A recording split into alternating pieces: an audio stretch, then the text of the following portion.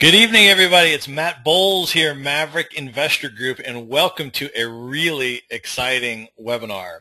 This is Bulletproof Asset Protection, where, why, and how to properly form LLCs for the best tax benefits and legal protection.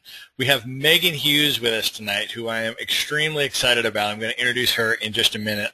You're going to get a very substantive 1 hour webinar tonight, which is going to be a presentation by Megan followed by your questions. What I want to do right now is some initial housekeeping items. So on your control panel, you have a couple things. Number one, you have a question box, and that's where you are going to enter your personal questions for Megan at the end of the webinar. I would encourage you to wait towards the end because we're probably going to cover a lot of your initial questions during the webinar.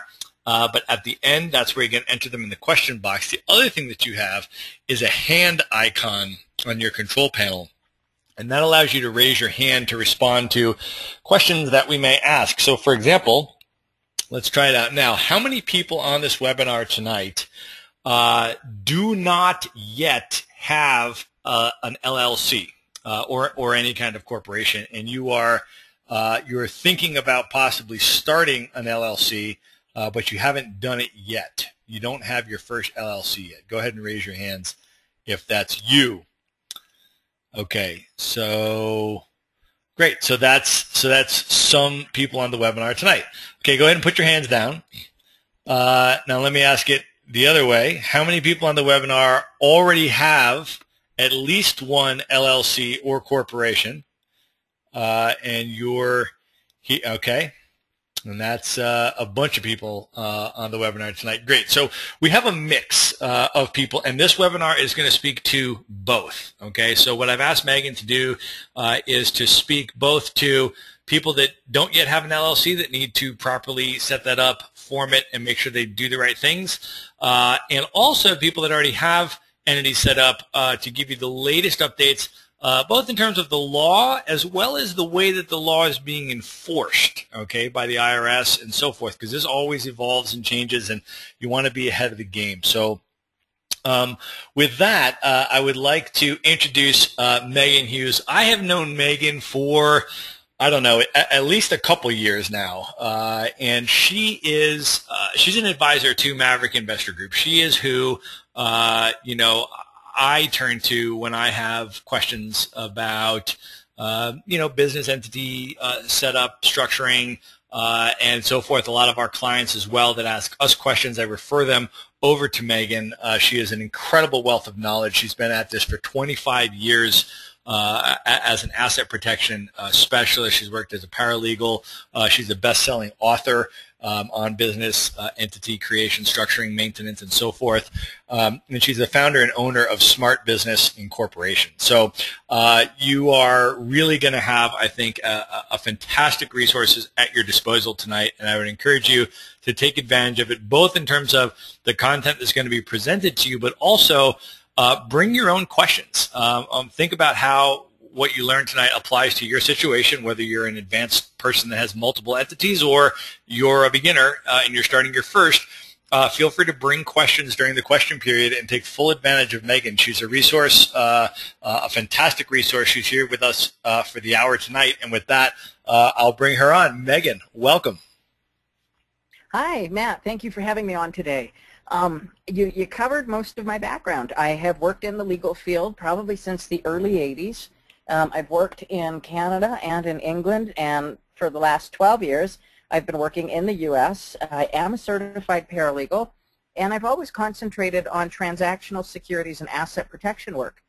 In 2003, I started my own company where I offer mostly business structuring and maintenance service. Now, during my career, I have worked with business owners from all spectrums. I've worked with public companies, multinational companies, startups, investors, one-shot entrepreneurs, you name it. I've kind of come across it over the years. And what I've found in that time is that I've seen, or I've had to repair, an awful lot of bad documentation. And that helps to give me a really good perspective on how to properly set up and maintain an LLC. And that's what I want to share today with your listeners. I want to share how we plan and set up an LLC that's going to give you asset protection and some security in our excessively litigious society. Fantastic. You should have the full controls of the screen and the slides there, Megan, to flip through. And I will let you take it away and dive into it. All right, here we go. Okay, this is the legal stuff. So as with everything that I talk about in a public setting, everything I'm talking about here is in very general terms. They're not specific to any one person or one business's situation. Nothing I say can be taken as anything more than information. I'm not giving you formal legal or tax advice, might not even apply to your company. And I always suggest that you check in with your own advisors before you put any plan into action, just to make sure that it is in fact the right plan for you, because sometimes it's very, very wrong. So with that said, let me get on into the good stuff. First up, what is an LLC? So for those of you that are familiar with this, okay, for those of you that this is new, here we go. When it comes to real estate, I am sure that you and your listeners have both heard, oh, form an LLC dozens of times. Everybody says it. But what I find in my world is that it often seems to stop there, and you're never ever told why you should set up an LLC or how to set up an LLC. For example, why do you set up an LLC and not a corporation? And I don't hear about other factors, such as what kind of an LLC you should form, what state you should put it in, how that LLC, what tax election you should be making, and how to make sure that your LLC document can even withstand a legal challenge. And so those are the main points that I want to touch on today. So first up, let me get the basics out of the way. An LLC is a protected legal structure. It's a hybrid structure, so it combines elements of a corporation with elements of a partnership. First came into being in the United States in Wyoming in 1973 and has exploded since then in popularity. Today, LLCs are hands down the most frequently formed entities in just about every state in the country. Now, unlike a corporation, an LLC can structure itself so it can have an active management level and a passive shareholder owner level. We call that type of an LLC, we call that a manager-managed LLC. But an LLC can also structure itself to have a single level of management and ownership where everybody is expected to participate equally. And that's called a member-managed LLC. And that is certainly one of the areas that I see people, that's one of the areas of confusion that I always see.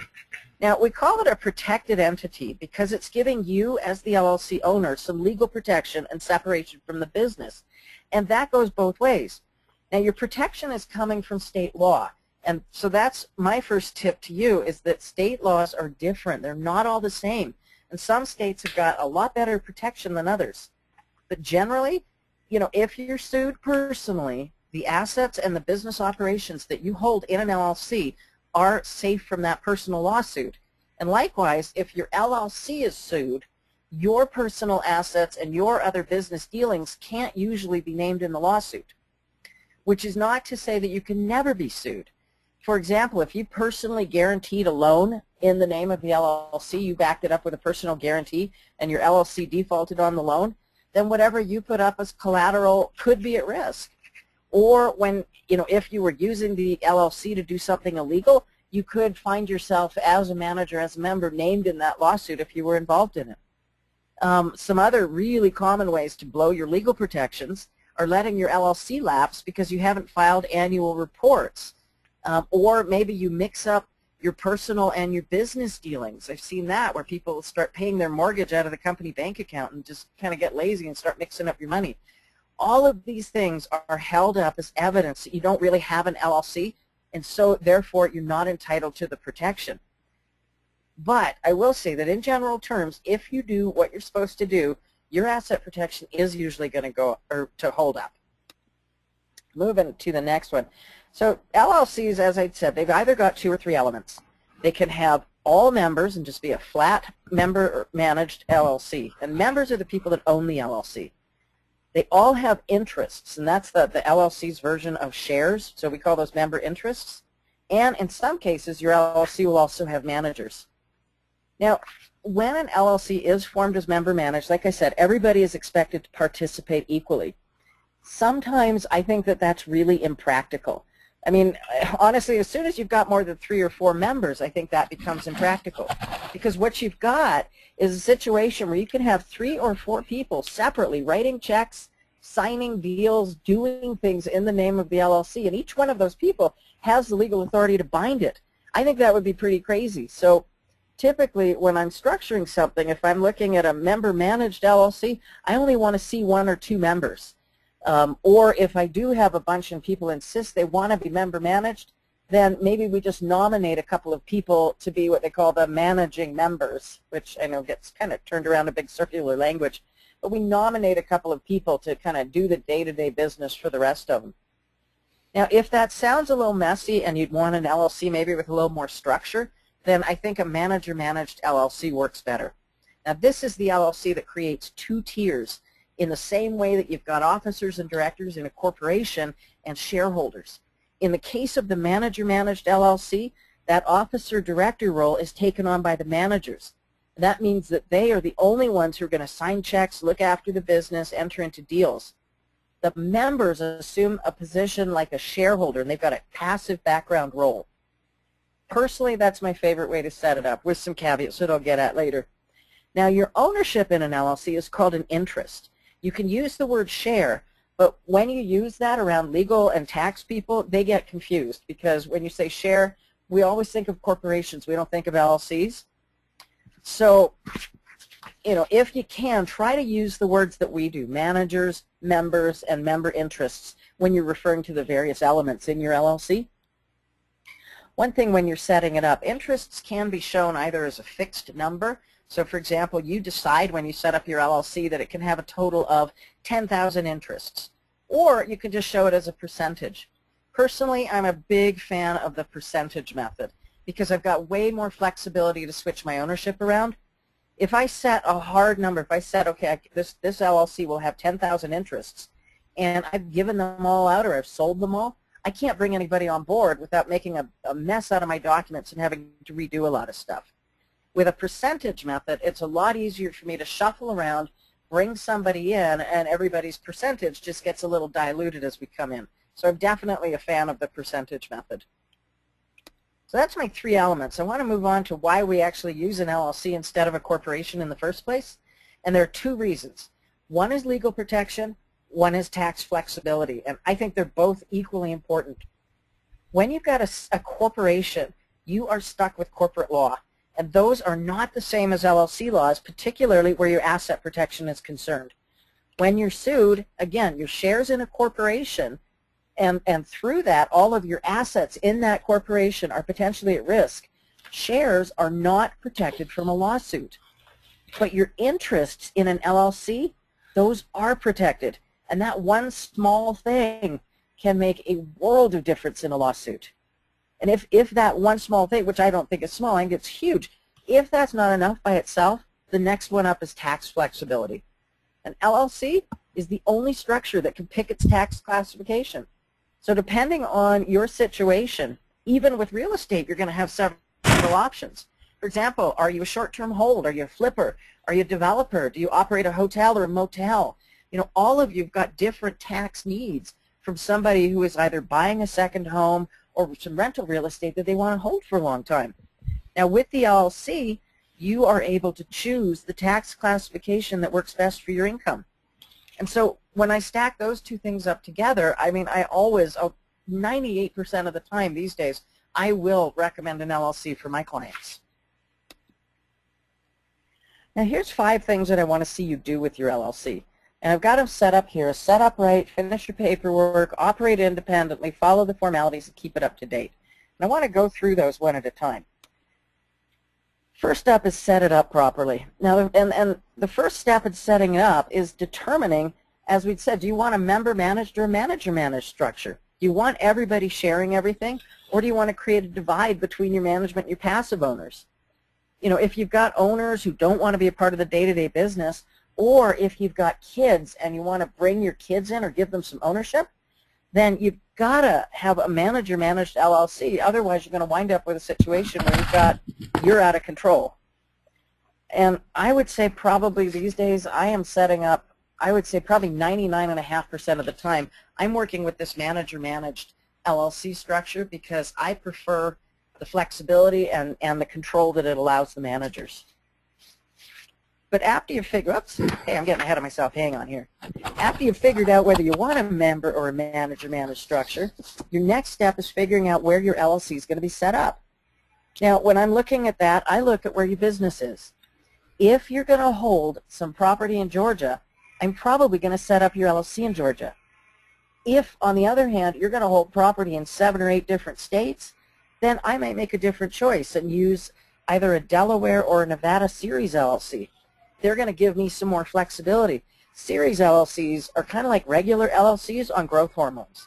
And what you could do is you're able to create these little mini subsidiary LLCs underneath your parent, and that gives you a whole bunch of different asset protection possibilities. I'm going to talk about the series LLC in a little more detail later on, but it's one that I get really excited about because it's so flexible. Other thing that I'm looking for is state law. For example, okay, we've got some really big court cases, and they're fairly famous in the asset protection world, for Florida and Colorado that have really called our asset protection features into question.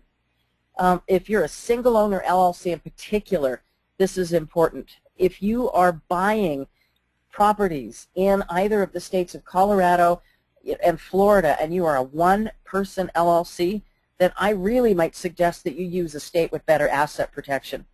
I would probably say, we'd start in Wyoming or Delaware or Nevada and then register your LLC into Florida or Colorado.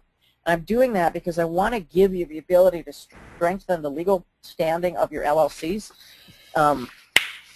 Both of these cases involved situations where the courts basically decided to overlook their own laws and bust through the asset protection shield because there was just one owner. So in those two cases, I'm looking for something a little bit more powerful in Florida and in Colorado these days. Now, once you've figured out your ownership structure and the state we're going to put it in, the next step is getting your articles filed with the state. Now, almost every state's going to have a resident agent requirement. The resident agent takes the function of a legal registered office.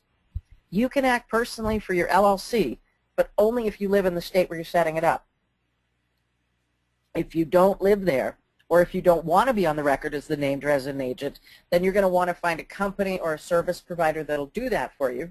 That's one of the things that we do, for example. And then my last tip for you here is when you file your articles, watch the language. For example, this one just absolutely blew me away. Did you know in Hawaii, the LLC articles have a box on their form that you can check that will make you personally liable for all of the debts of your LLC? Why would you want to do that? I mean, part of the reason that you're creating this LLC is to give you asset protection in the first place. But I have amended multiple LLCs that were created in Hawaii where somebody didn't understand what that box meant and they checked it and made themselves, it just blew their whole asset protection apart. So it's set it up right. Those 5 things I come back to over and over and over again when I'm setting these up and thinking about them. My next one is completing the process of finishing your paperwork. For example, if your LLC is going to hold assets, you've got to actually transfer them into your LLC, otherwise it's not giving you any protection. And that's one that I've certainly seen with real estate. People forget that they haven't actually physically filed the transfer documents and re-recorded the deeds into their LLCs. But in some cases, that's also something that you need to put into your research ahead of time category.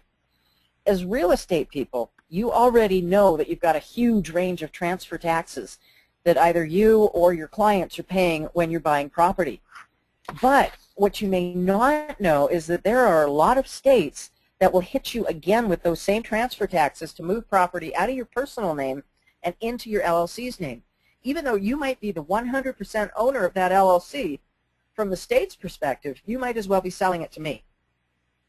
So if you're in a state with a big transfer tax, then a little planning will help. For example, maybe instead of taking title into your name in the first place and then flipping it into your LLC, take it directly into your LLC. Now you're only going to have one set of transfer tax costs to worry about.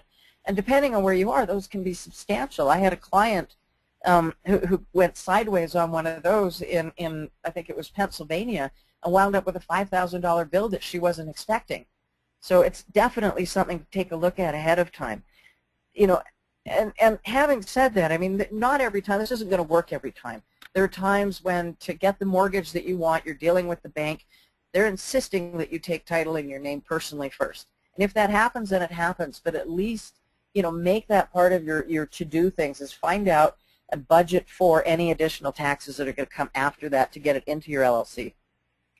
And next up is probably what I think is one of the most important things, preparing your operating agreement. Making sure that everybody signs it and making sure that it properly sets out how you and your partners are going to work together. Even if you've got a single owner LLC, I don't want to see you skimping on the details, because single owner LLCs are already vulnerable. Like we said, in Florida and Colorado, the courts have already broken through them in a couple of cases. So I don't want to make it any easier by having you have a really substandard operating agreement that doesn't cover it. And that means things like making sure that you've got language in it that are going to deal with disputes, so your LLC doesn't grind to a halt because you can't do anything.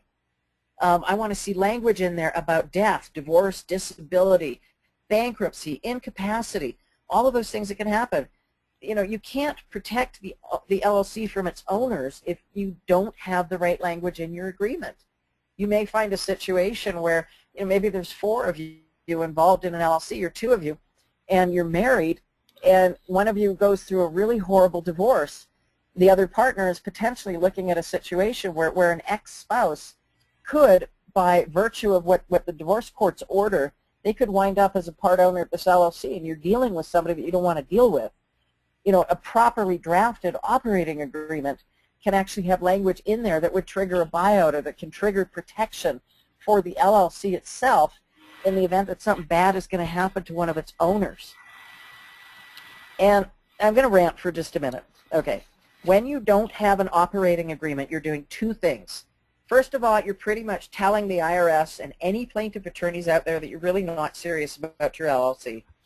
You are making it so much easier for them to break through your asset protection by not having it. And second, you're leaving yourself open to all kinds of issues between yourselves and your partners. You know, without having that agreement, if you get into a fight with your partners, all you've got to go by to resolve it is state law, and that doesn't cover everything. You stand a much higher chance of winding up in litigation, either because you don't have any framework together that deals with how you settle your fights, how somebody can withdraw, how you could maybe trigger a buyout and force somebody out. You know, litigation means legal fees. An operating agreement can also mean legal fees, but chances are they're going to be a lot less. Now, I recently had a almost client who told me that he didn't have an operating agreement for his LLC. He also was asking me about how to bring on a new partner who was going to get a really big chunk, like a 40% part or so of in his LLC. And when I suggested that, well, the first thing I want to see you do is actually prep an operating agreement, I had sent him my questionnaire to fill out, and basically it came back to me and he said it's too hard. He didn't want to do it. And he figured that him and his buddy, they're friends. They don't need to. They don't have to worry about it. But it's like being friends was the only thing that helped us to forestall lawsuits. Then why do we have prenuptial agreements? I mean, you know, you can go into something with the best of intentions, but life happens. So my last point on the subject of operating agreements is to make sure that you've got the right kind. I have seen agreements that are 3 or 4 pages long.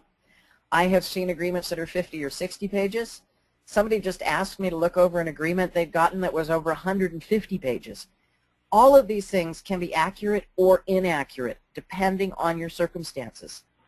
For example, say you've got an LLC and you want it to be taxed as an S corporation, but your operating agreement was drafted to say that it was a partnership as far as taxes went. Whether your agreement's 3 pages long or 60 pages long, it's wrong.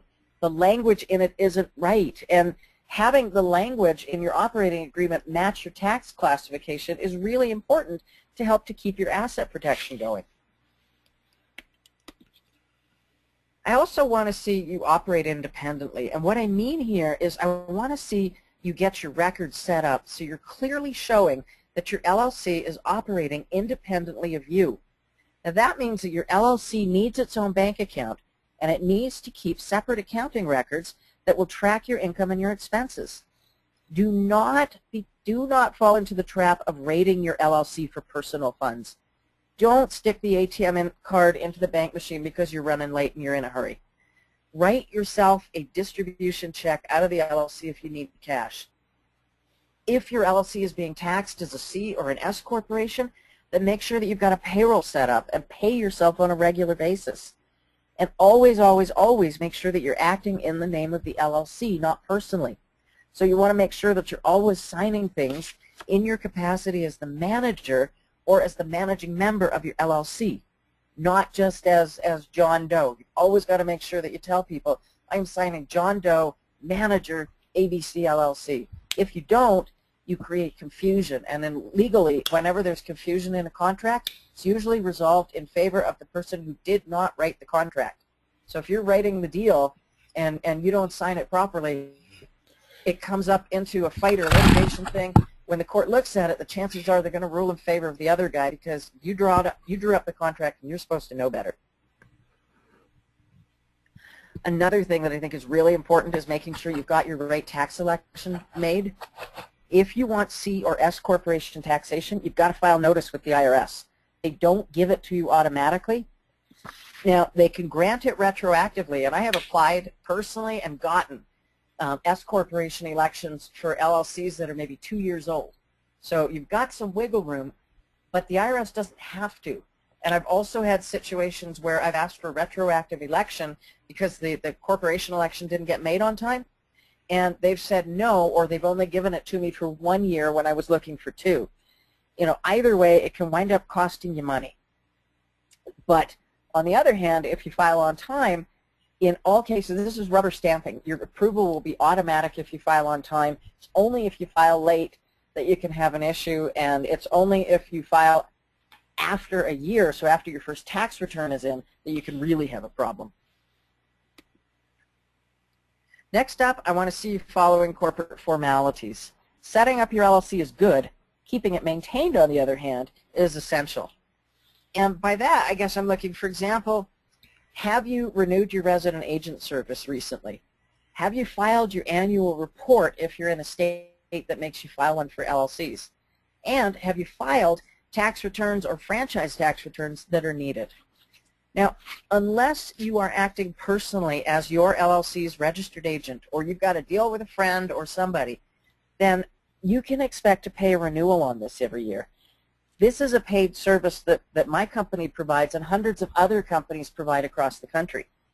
But if you haven't paid a renewal bill in a while, which, you know, you need to make sure that they're actually still acting for you, because a resident agent is permitted by state law to resign at any point in time, and they don't necessarily have to tell you. You know, if they've been sending you bills, or you've moved, you've lost addresses, or you haven't been paying it, you know, you might not have the protection that you're thinking of. And one of the things that happens there is when you're out of sync, if an agent resigns and you let that resignation go and you let your LLC sit in a position where it has no resident agent for more than 30 days, in most states that will bring you an automatic dissolution, which means at that point in time you don't even technically have an LLC at all. So again, if you haven't paid your resident agent service recently, go and check out your LLC online. Make sure that you're in good standing. Make sure that everything is up to date. Now, when it comes to annual reports, as I said, not every state has one, but probably I would say over half of the states do have some type of an annual report. Sometimes annual reports are tied in with tax returns. We see that in Texas, for example. On the 15th of May every year now in Texas, you file something called your franchise tax report. And with it, you also submit something called your personal information report. And that pretty much, it functions as an annual report, even though it's not going to the Secretary of State. You're telling them that, yeah, my LLC is still alive, and here are the people that are still involved in it. Other states, you know, California is one, for example. They want an annual report for a corporation every year, but for an LLC, they only want it every 2 years. And I think up until recently, New Mexico was doing something similar for that. Now, if you've got a paid resident agent service, then this should be a part of what they do for you. They should be monitoring your annual report, and they should be making sure that you're notified with lots and lots of time to get it filed. But when you're acting personally, then that renewal will be on your shoulders. So it's certainly something that I would recommend that you take a look at, get clear on when it's due for you, and make sure that you calendar that every year so it comes up and you're not caught off guard. And in terms of your taxes and your tax returns, whatever you file for your LLC is going to depend on that state. And you might have more than one. So for example, in Delaware, all LLCs file a franchise tax report every year. They all pay a $250, just a flat franchise fee. Now that's due whether or not your LLC ever made any money in Delaware. If your LLC also had taxable income, if you actually had rental real estate going in Delaware, then you might have a regular tax return that you'd be filing as well, depending on how it's taxed. If it's, if it's disregarded, then it would be reporting on your personal return, but there would still be some more tax to pay. You wouldn't be done with just that $250 franchise tax. And that's one, again, that'll really get a lot of people confused. There's so much stuff involved with this. Trying to keep it all straight in your head will make you crazy. Keeping it up to date. Make sure, I want to see you keep your paperwork up to date. If you've got owners coming and going, then I want to see you've got documentation showing that, when they came in, when they left, if they were bought out, how much did you pay, if they left, if did you have to get a valuation done. I want to see the details. You want to see it in your book. And if your operating agreement needs to change, make sure that it gets changed. It's really easy. It's not hard to amend an operating agreement. You actually could just write up on a separate piece of paper what sections you're changing and what the new language should be. Everybody signs that document, and then you staple it to your existing operating agreement. You're done. And now, if you had to show your minute book, if it was called into question, you've got the proof that, yeah, we made these changes, even though our original operating agreement may not reflect the reality that we have right now. And the other thing is, you've got to act quickly if something happens. If you've got a member getting into trouble, and it looks like perhaps they're going to get sued, or perhaps somebody might try to take a run at their ownership, make sure that you activate those buyout provisions. If it's looking like you've got a problem, you want to protect the structure at that point in time, as opposed to necessarily the members got their own, they've got their own issues to deal with, but you've still got the whole structure and your business and your assets and your investments to deal with. So don't let it slip. You need to act quickly. You can always, essentially buy somebody out and have them buy back in later. I want to see you, as I'm talking my way through this, avoid, okay, these are my 5 killer mistakes. You can see them on the screen. No operating agreement, well, we've talked about that. A wrong operating agreement, we've talked about that one too. Your wrong tax classification, that one's going to cost you money. The wrong structure, if you're a real estate professional, that one could really cost you money. And an overly complicated structure can cost you money and can just make you a little crazy to boot. Now, in terms of the operating or the wrong operating agreement, I once got an email from a lawyer in Florida, and she's a litigator. She was talking about how easy she thought it was to bust through an LLC's legal protection. And she said the first thing that she would ask for any time there was a dispute was a copy of the operating agreement, followed by asking about that LLC's tax classification. And what she would do is, if the language on the operating agreement wasn't going to match the tax classification, she had the opportunity, she had the hole that she was looking for. And then she would use that as a target and say, look, these incorrect documents, this is a major reason why this LLC is really a sham. Shouldn't be allowed to protect the owners personally. They're just monkeying around. And this lawyer was training her entire office on how to pull apart LLC documents. So it was like a shocking call, but it was a really good wake-up call too. One of the things that my office did when we got that email was make sure that we went back through all of our operating agreement samples and things that we use and standard language, just to make sure that we had covered all of our bases for the various tax classifications and made sure that everything throughout the agreement matched. Now, what I find is that most of the time, if you're not familiar with why this is important or the fact that it exists at all, I see a lot of people will do things. They'll go on the internet, they'll look for an agreement, they'll find one that's maybe designed for a single owner LLC or a 2+ owner LLC, and they figure, okay, this will work for me. But it won't. In the case of an LLC that's looking for that S or that C corporation classification, it's not going to work.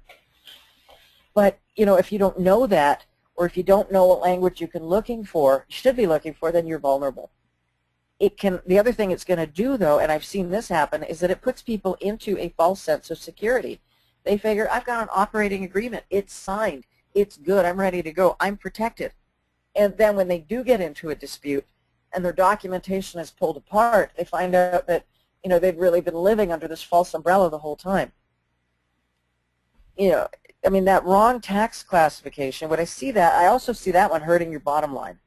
And that's probably, one of the biggest things that I see over and over again with people that form their own LLCs, making the wrong election. Now, I know that my partner, Diane Kennedy, comes on a lot. She talks all about the tax side and how to make the elections and why you want to make these elections. I don't want to duplicate all of that, but I'm going to give you my little Cliff Note version. If you've got an LLC that sells a product or a service, you are an active income business, and you probably need to be choosing either S corporation or C corporation taxation. On the other hand, if you've got an LLC that generates income through long-term real estate rentals or from a stock portfolio, you've got a passive income business. You want to be looking for the passive taxation, so single owner, disregarded, or partnership. Now, if you buy and sell properties quickly, you're a property flipper, you're going to fall into that active income business category. If you're a real estate agent, you've got active business, you've got active income. If you're a real estate developer and you're putting up housing projects that you're selling off bit by bit, you're active. If you've got a business that rehabs, or you paint, or you do the driveways, or you resurface, you do anything like that, any time that you're doing something, you're active.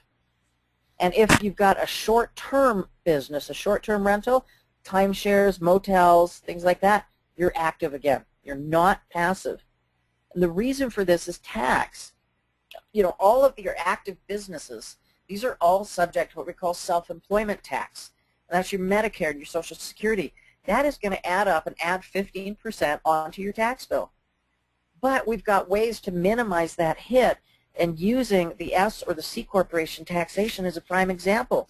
By moving into one of these tax brackets, for example, we can eliminate self-employment tax, and we can replace that with a much, much lower payroll tax amount.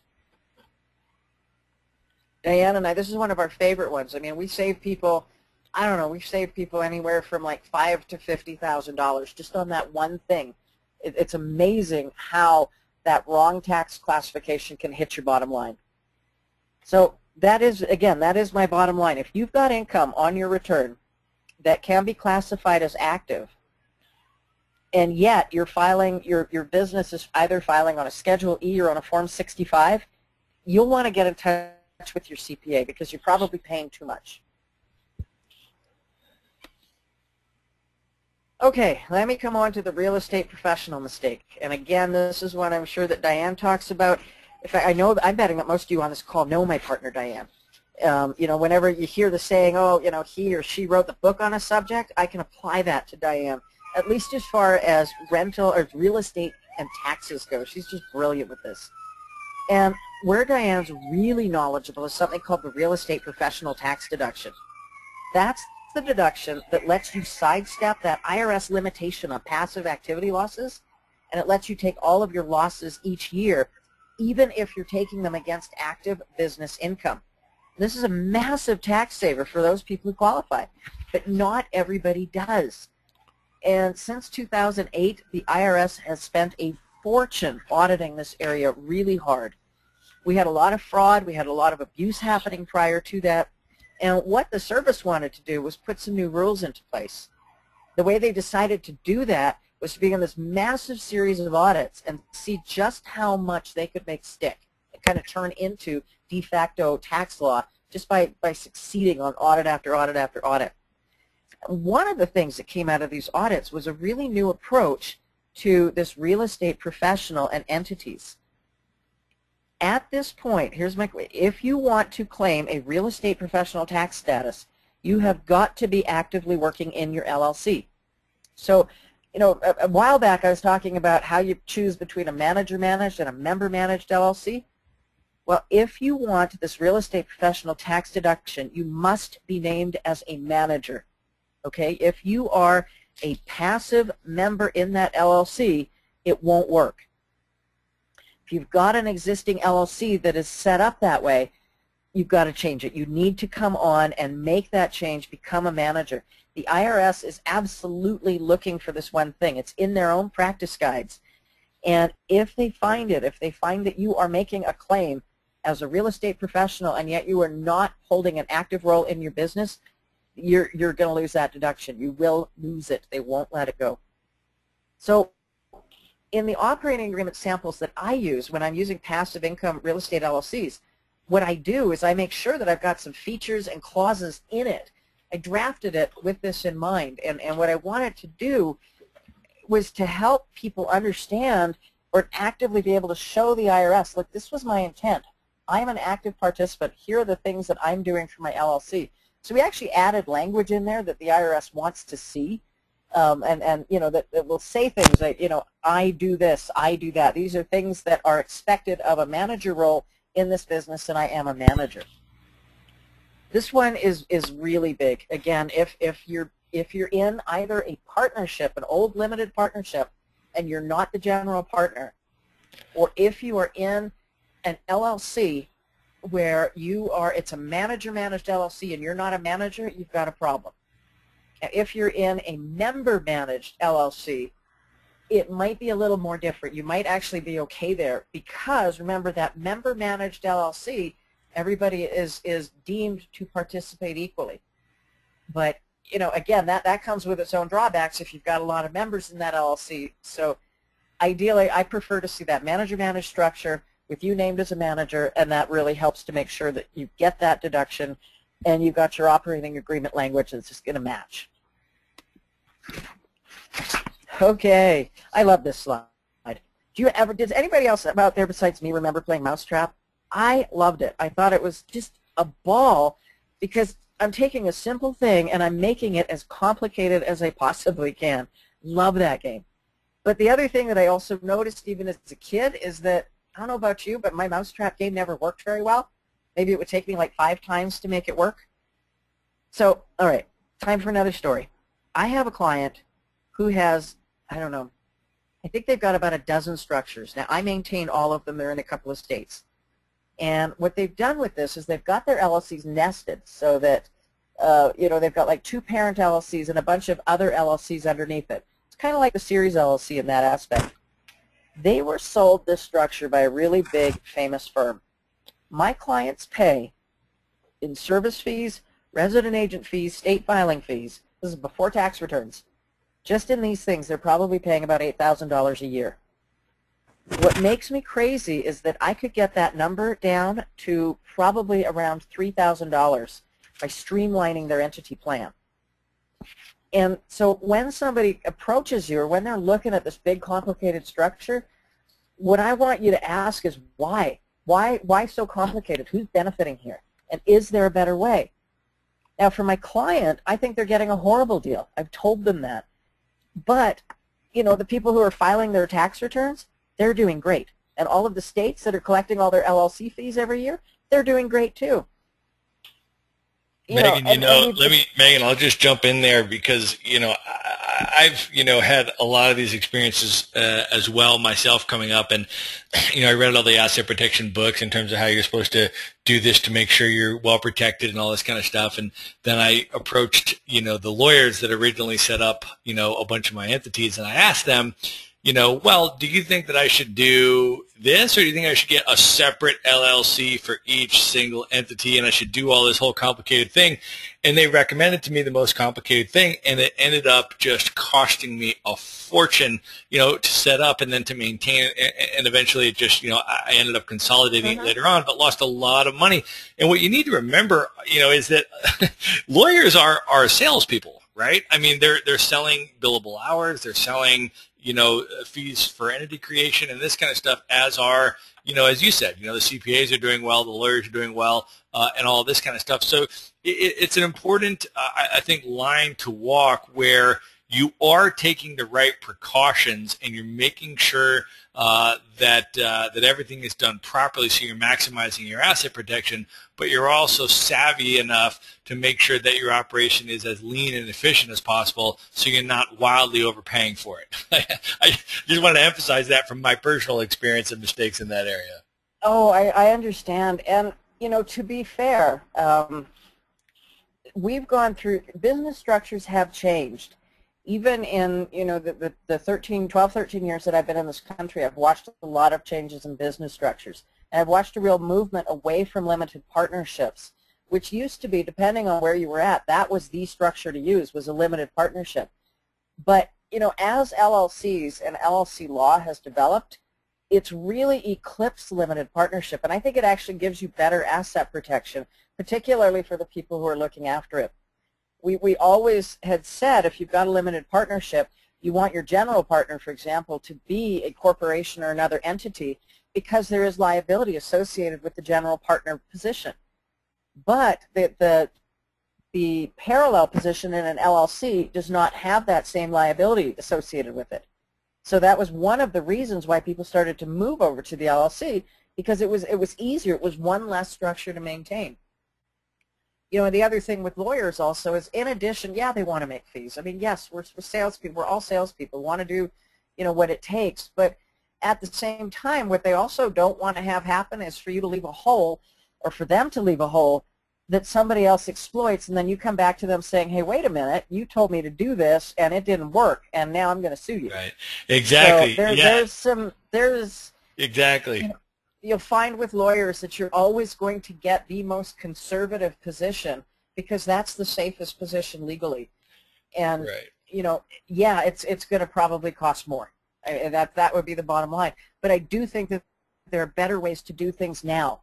I really, really do. Right, and that's why I like the whole presentation as you've put it together here, Megan, because it's like, the first, 80% of it right up until this slide, I was totally on top of that, very early on. I read all the books and I wanted every single, thing covered, and then I just spent however much money they told me to spend and made it, a 3-layer structure with this in all different states. I mean, it was just wildly overcomplicated, and this, don't get overly complicated, was the final lesson that I learned. It's like I crossed all my T's and I dotted all my I's, but nobody told me about this slide, And so I think I think it's an important part of it. So I just wanted to throw that in. I think it's a great thing to include. Well, did your mousetrap game work when you were a kid? Mine only half the time. Exactly. All right. The other thing I wanted to talk about, one of the things that we've just said, there are better ways to do things, and this is on my next slide. This is what I really want to take a few minutes to talk about, and that's the Series LLC. I really think that it's got endless possibilities. I don't want to get into it too far because I'm looking at the time and I've already been, yakking away, and honestly, it's something that I can and I have done full hours on, so it would be something I'd absolutely love to come back and talk about it all by itself. But here's the short version. A Series LLC is a structure which is legally permitted to set up subsidiary LLCs under the parent. Now, each subsidiary, which we call a cell, can have separate ownership and separate management. It can make a separate tax election, and it can operate completely independently of the parent LLC. However, the structure only needs to maintain the parent with the state. So that's one LLC annual report fee and one resident agent fee, no matter how many cells you have underneath it. Now, the beauty of the Series LLC is that when you operate it properly, each one of your cells is given asset protection from every other cell and from the parent. So let's say you've got a dozen pieces of real estate. Okay, you could form, like your lawyer told you, 12 separate LLCs, pay 12 separate filing fees, 12 separate resident agent fees, and try to remember when each one of the dates are due. Or you could set up one LLC with 12 cells, reduce your filing costs to that single LLC, and you might even get away with a single tax return depending on how you set it up. I mean, it's mind-blowing the savings that you can see. Now, the structure came into place. It's about 14 years old now. Started in Delaware. It's now available. We got it in 9 states. The newest one was Kansas. They just came online in July. But even if you don't live in a state with a series LLC law, you can still use that structure in your home state simply by creating it in a good state where it's available and then bringing it home as a foreign LLC. You don't have to bring all the cells. They don't get registered anywhere. So you're just bringing your parent in, just like you would take an LLC from Georgia into Missouri or Tennessee or whatever. You know, I mean, are there ups and downs with the structure? There absolutely are. We've got a lot of legal questions still. It's only 14 years old. In legal terms, it's a baby. You know, what happens in bankruptcy? What happens? What legal rights do the cells have? Can they operate independent? Can they move out of the main LLC and just go their own way and make themselves into complete separate LLC? But we also have 14 years without any lawsuits busting them. And we also have draft IRS guidelines on how the LLC needs to be structured for taxes. And that one thing, those two things together, but in particular those IRS regs, that goes a huge way towards establishing that series LLC as a legitimate tool. You know, I think back to when regular LLCs first came in. They came into the U.S. in 1973. And there were dozens of legal papers. You look back through the archives, you'll see people talking about them. It's like, it's never going to work. I don't know what it is. I don't know. I don't like it. I don't want to use it. I'm not telling my clients to do that. And yet here we are today with more LLCs being formed than any other business structure, and you know, a stack of established case law that's probably 6 feet thick if you were to stack it up. So for me, as far as the series LLC goes, all of these things I think add up to a really powerful incentive for people that want to use it. And it works for real estate investors, it works for business owners, works for people that do both. I mean, I absolutely adore this structure, especially for real estate because of that protection. And just quickly, by the way, the states that you can do this in are Delaware, Iowa, Illinois, Nevada, Oklahoma, Tennessee, Texas, Utah, and Kansas.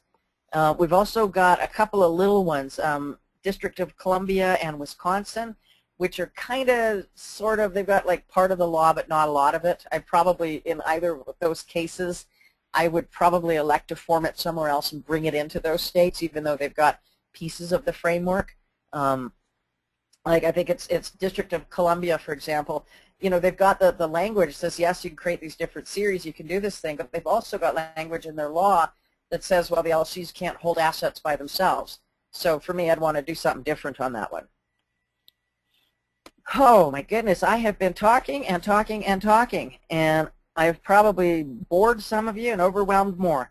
So what I would like to do, actually, is to invite you to check out our product line at ustaxaid.com. What we've got is we've got probably 4 or 5 different LLC guides now that we've created over time, and these are all designed to let people structure and plan and form and maintain their own LLCs. Plus, I'm always available to help. You know, I help either through that or through Smart Business Incorporation. So what we've set up today is actually a bundle that works specifically for real estate investors. What I did was I've combined 3 of our LLC products. We've got, I don't know, the picture's a little bit small, but the one on the left, that's the operation guide for LLCs with active businesses. This one has been specifically written from the perspective of people who will be making either an S or a C corporation election. We've got explanations on how things work, why they need to be this way, how to set it up. We give you templates that are specifically designed for this tax structure. So we make sure that your operating agreement has all the right language in it. Plus, we even walk you through the tax forms that you need to file to make either your S or your C corporation status. So we try to make this kind of as standalone as possible so that you can be a DIY person if you want, or you could come and have it done, but at least understand every step that somebody's going through. The one at the bottom is our specially written operation guide for LLCs with real estate investments. Now, this one was written from the perspective either of a passive investor, so somebody who is investing for long-term profit. It's also got a lot of discussion in it about LLCs where you want to be a real estate professional. So coming back to that super valuable tax deduction again, that one, again, it's got tailored documents that will help to bolster your claim that, yes, I'm a real estate professional. My intent is to be classified as a professional. My documents match my intent. Here I am. You know, I'm doing it right. I'm doing what I should do. The third one of these projects is kind of our general one, and this is an operation guide for LLCs. It's maybe a little more general. Those two are quite tailored, and this one kind of walks the line in between them, and so it's got a little bit different information again. As all of them, they've each got an ebook that's probably, I don't know, it's 100-odd pages long for each, so you're looking at 300-odd pages together. Each one of them probably has 30 separate documents. Everything's been done up in Word wherever possible, so you can manipulate these yourself, put them on your computer, do what you got to do with them. And, again, we're always around to ask questions, which is why what I also wanted to do with this is throw in some bonus coaching. And the coaching is really cool. This is something that Diane and I do twice a week, or twice a month, beg your pardon. We do live, like half an hour, 30 to 40-minute calls, where basically we just invite anybody who's in the program. You got a question, call us up. We're live, we're recording it, we make it available to everybody. So if it's really personal, we might say, okay, we'll deal with this on a more personal level and just give you kind of a general answer. But, we get a ton of people showing up on these calls because they're figuring out that, hey, wait a minute, this is a really cool way to get my questions answered, and I don't have to pay very much to do it. So what I wanted to do was give you kind of an access. You're picking up these 3 operations guides. Well, here's a way to use them, or here's a way to come and say, okay, well, how do I do this? Or I'm on page 63 and I don't understand this. And so it's kind of a little bonus add-on for you. So we created the offer. It's in our shop at ustaxaid.com/shop, or I actually put that little bit.ly up there. We're migrating our site over. Long story short, we got a couple of glitches on it, but if you go to the bit.ly address, or if you go to ustaxaid.com/shop and you want to look for the Operation Guide bundle, you'll see this. I think we're going to run it for probably about the next 7 to 10 days. It's an instant download, so as soon as you buy it, you get an email coming back to you with your links to get it. And again, I'm always available to help you out. So with that, I think, man, I'm going to turn it back over to you and take some questions and finish it up. That was great. I didn't want to jump in too much there because you were really rolling, and that was a lot of fantastic substantive information. And I know people were taking notes fast and furiously and all that. So thank you very much for that. At this point, folks, we're about 5 minutes till the top of the hour. So we're going to open up the questions. You can start typing in your questions. For anybody that needs to jump off the webinar, there is a survey that will pop up at the end of the webinar when you jump off. And if you could just take 2 minutes and just give us your very quick feedback on what you thought about this webinar, that would be awesome. We are always trying to bring you really good content that adds value to you, your life, your business, your investments. So if you could just give us a feedback on how we did tonight, that would be awesome. So with that, let's go ahead and you can start typing your questions. And this, for me, is always the most valuable part, of any of these events.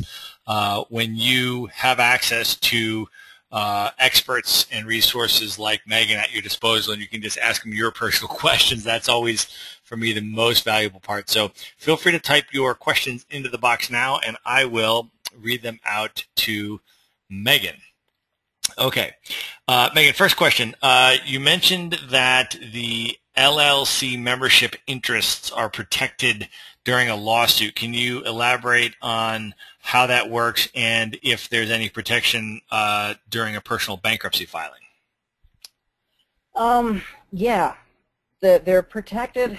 When the LLC law was written, most states put something into place that didn't necessarily treat LLC interests as personal property in the classic sense. Shares in a corporation are considered personal property, an asset that can be seized by somebody and taken away from you. But we've got language pretty much in every state that specifically says that an LLC, your ownership in an LLC cannot be seized and taken away. And somebody cannot necessarily reach into that LLC and take the assets out of it. This is protection that is given by state law. And what typically happens is anybody trying to sue you or sue an LLC or sue you to get at your interests in an LLC, the best that they can do usually is have something called a charging order, which is essentially like a garnishing order. They have the right to your share of the profits until that lawsuit is paid. So while you might get a distribution check, maybe for $1,000 a month, for example, and that might be diverted to them for the period of time that claim that they have against you is in active collection. But and certainly in the good asset protection states, or the really powerful ones like Wyoming, like Nevada, like Delaware, and a few others, that's as far as a creditor can go. They cannot ever apply to foreclose, and bust through the LLC and say, well, you're not ever going to pay me back, so I'm going to up the ante and try to get this foreclosed on so I can break into your LLC. Having said that, that's where we've seen the problems come for the single owner LLCs. And the first case you mentioned, bankruptcy, that was the first one that happened in Colorado. We had a single owner LLC. She put all of her assets into the LLC, and then she declared bankruptcy. And she told the trustee, well, no, that's protected. That's in an LLC. You can't have that. And, the trustee's position was, well, wait a minute. If that was really true, then why wouldn't all of us, let's all form an LLC tomorrow. Let's all put our assets in it, and then let's stop paying our bills. Because we can all declare bankruptcy and keep all our stuff, right? And the court just looked at that and said, no, I don't think so. That is just not in the public interest. And in that case, they broke through it. They said, no, we're not protecting this. What I thought was interesting on that one, though, is that one of the things the court did say was if there were multiple owners in that LLC, they might have ruled differently.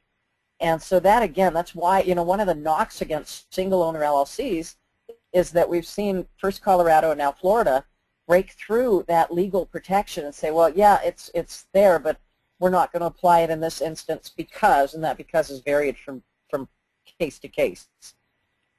Okay, great, thanks. The next question, Megan, says, I would be interested in hearing a contrast in LLC strategy between your recommendation for an investor who might buy 1 to 2 U.S. investment properties, say $50,000 to $100,000 each, versus an investor looking to buy 5 to 10 U.S. properties, in particular with regards to the costs, as I think many Australians here are signing up for very costly structures for very small U.S. investments. No, this is why I really like that series LLC.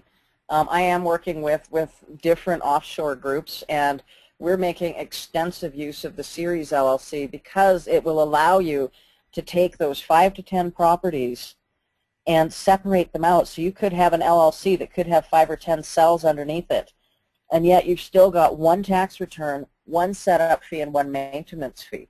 Now, I do charge more to set up a series LLC, but I don't charge, my cost to create a series LLC is only, a few $100s more than my cost to set up a regular LLC, and yet you've got the framework there to grow that thing as big as you want.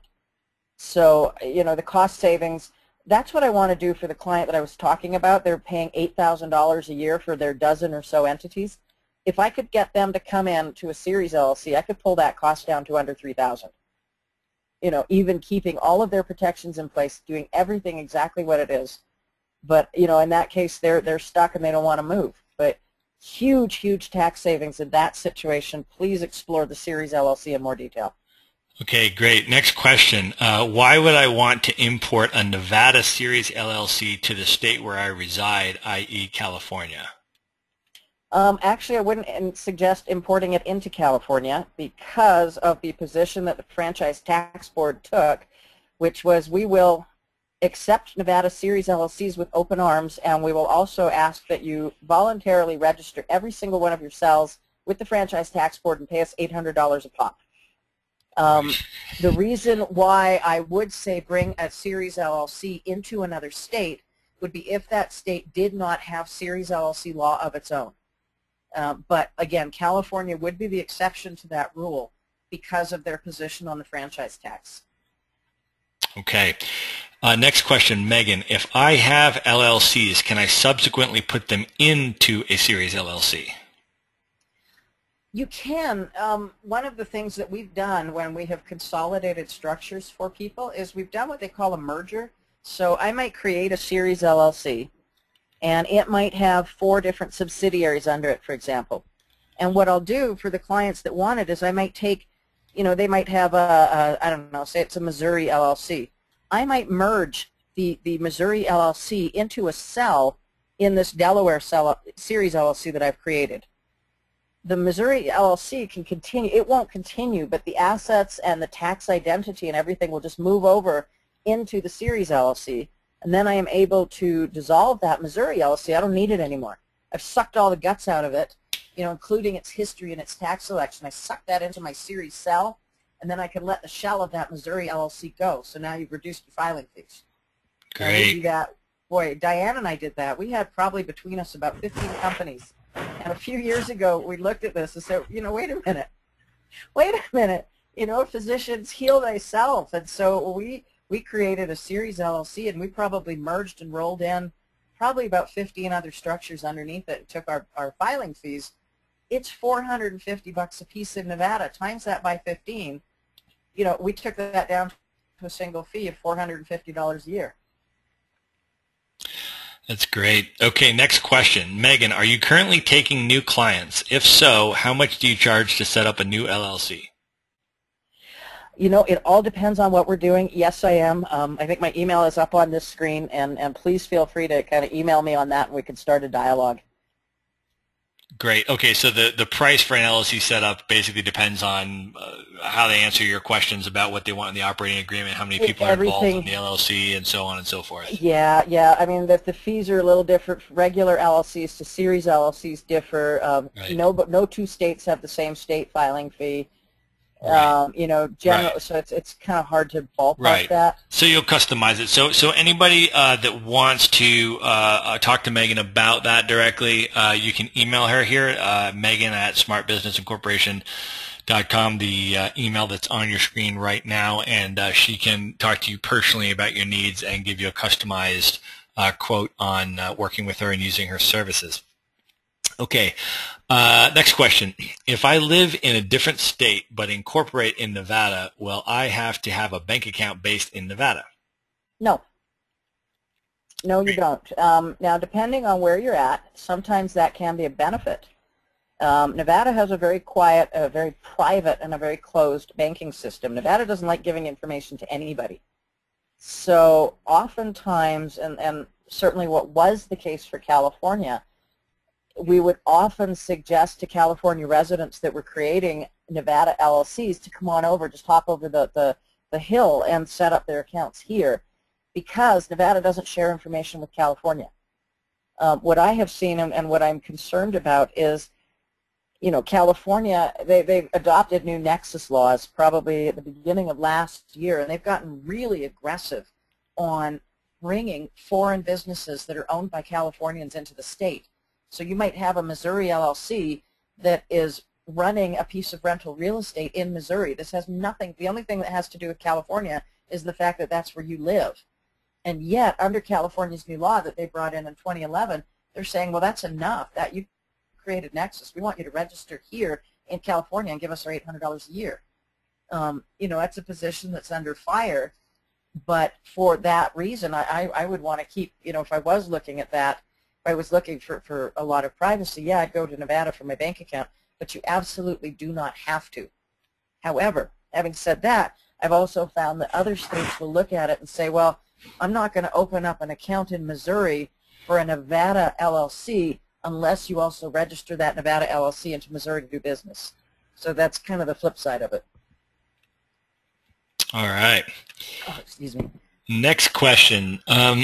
Will you help to maintain the LLC for your clients? I guess it's if I start an LLC with you, you help me form the LLC. Will you also maintain it for me? And if so, how much do you charge for that for following all the corporate formalities? Sure. We do that for hundreds of clients. Yeah, that's a part of what our business does.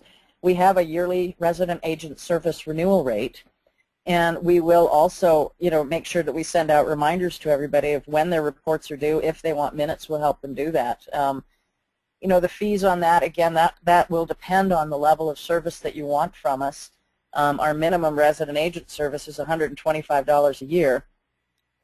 Annual reports, there's obviously fees that go along with filing them with the state, but we try to keep I don't like to charge an awful lot for the preparation fees or whatever. I usually try to keep that down to like $25, $35 in addition to whatever your filing fees are. It's not, it's not something that's so complicated that you should be paying somebody $100 to fill out a one-page form. I just don't think that's good value.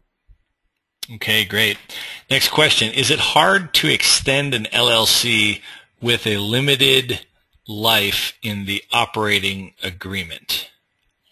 No, it's not. But what you'll probably need to do is if you have filed your LLC articles with a firm date where the LLC will expire, then what you'll need to do first is go back and amend your articles of organization to change that to give you either perpetual duration, which is standard, which means basically your LLC is alive until it's not, rather than ones that have a specific lifetime and say this will end on July 31st, 2013. So once you amend the articles with the Secretary of State's office, amending your operating agreement, that's just an internal one-page rated up. We've actually got that amendment form. That's one of the forms that's included in all three of those operation guides, how to actually amend your own agreement. So it's real simple. Okay, great. Next question. If I create an LLC in Nevada, but my home state is California, do I have to pay taxes to both states? Well, Nevada doesn't have any state tax, so there's nothing to pay here. California, again, has taken a position that even single-member LLCs, and they didn't used to do this. This is new in 2011. If you had a single-member LLC, so the LLC was filing probably a Schedule E on your personal return, they would turn a blind eye. They didn't really care where you set it up because there was nothing. The LLC wasn't filing a separate tax return. There was nothing to grab for. Now, the Franchise Tax Board has actually put out a pamphlet saying to Californians, hey, if you went to Nevada and set up your LLC, we think you should register it to do business here because you live here. And that's a part of the Nexus law that California slipped in at the beginning of 2011. So, if you call up anybody at the Franchise Tax Board, they will tell you to register your LLC into California. Whether you do that or not, there's different ways to look at it. I think if you've got a single member LLC, you've got a lot of choices. It does not file. There's no tax return to key on. This is filing on your personal return. So I think you've still got some wiggle room on it. Great. Okay. We've still got a bunch more questions coming in. Are you cool for answering a few more questions, Megan? Yeah, I'd probably give you another maybe 8 minutes, and then I think I got to run. All right, we're gonna rock out for the final 8 minutes of Megan's time. Appreciate everybody staying with us here. If you do have to jump off the webinar, just take 2 quick minutes and fill out that survey. Let us know how we did tonight, bringing you some good content and some value. Yeah, I know I overtalked. No way. We did awesome. We got 8 minutes, so I'm going to try to get through these. Here we go. You may have to give some succinct answers, and we've got some fairly complicated questions coming up, so you'll be put to the test. All right, let me know. Here we go. Are you working with setting up LLCs for Canadian real estate buyers? What kind of LLC setup would you recommend in that case?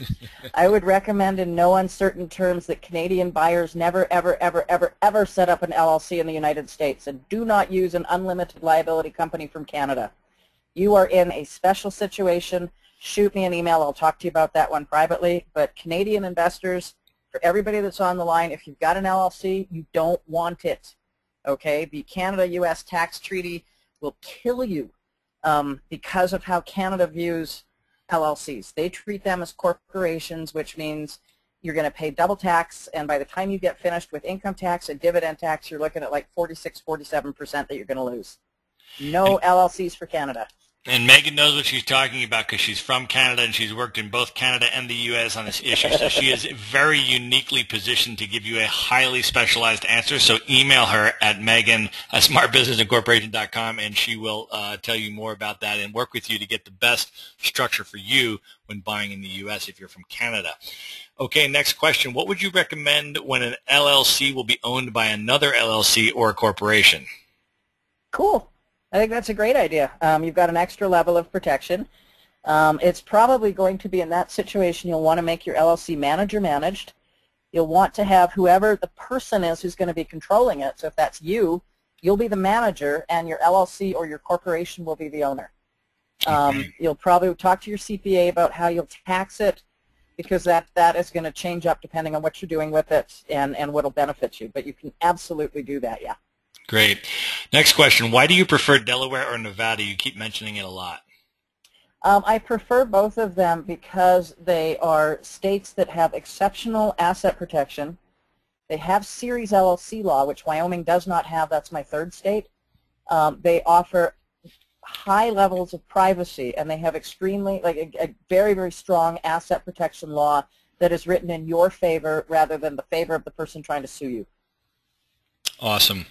Next question. Does this series LLC structure work with, say, one cell doing real estate investing and the other doing an air conditioning installation business under the same parent, as an example?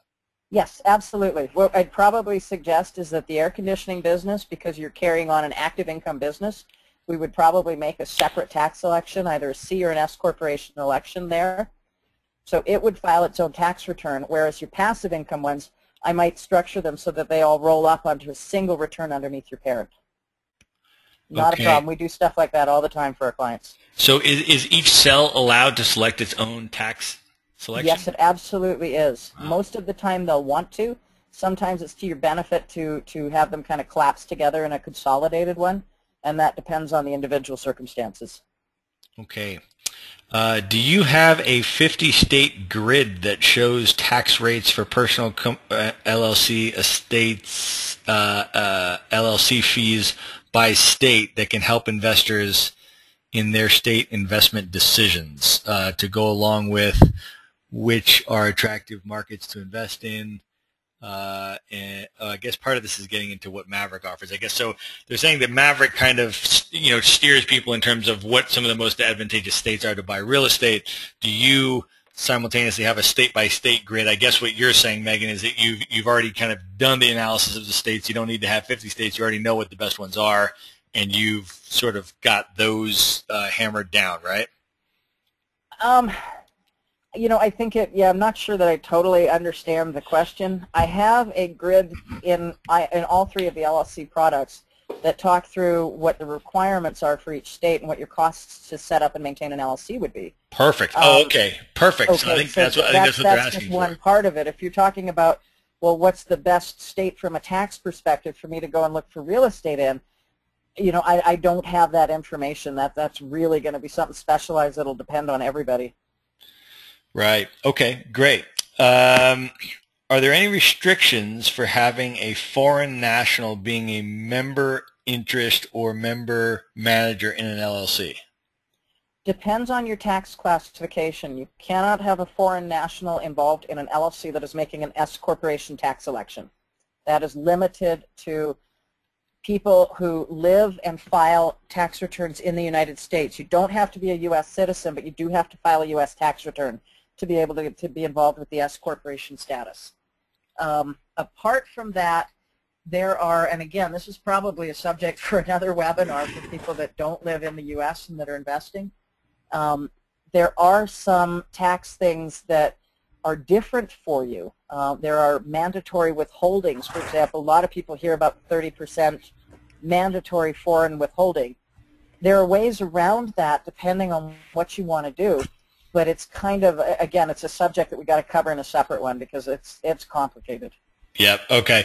And any of these questions, either this question or the previous one about states, selecting your state to start your LLC in and stuff, feel free to email Megan at this email address. So and she can either get you the information or tell you which product has the grid and the information in it, so you can buy the right product and so forth. So just feel free to contact her.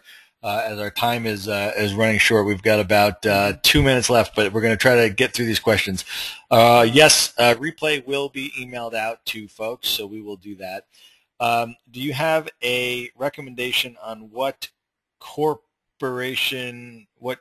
of